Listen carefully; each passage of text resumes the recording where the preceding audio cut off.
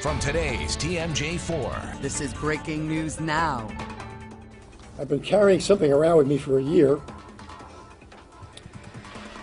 and it's Laylah.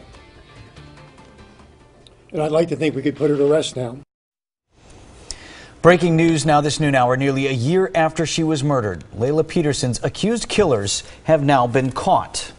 And good afternoon once again, everyone. I'm Vince Vitrano. And I'm Bridget Shanahan. It's been almost a year since 5-year-old Laylah Petersen was shot and killed while sitting on her grandfather's lap in his living room. An emotional news conference this morning announcing the arrest of 3 men in connection with her death. Yona Gavino is live now for us in Milwaukee. Yona.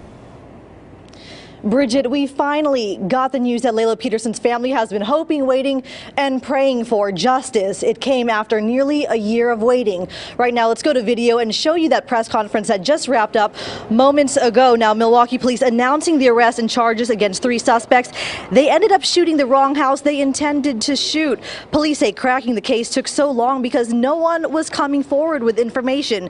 Chief Flynn got very emotional as well. He pulled out a picture of Laylah he'd been carrying around in his pocket for nearly a year.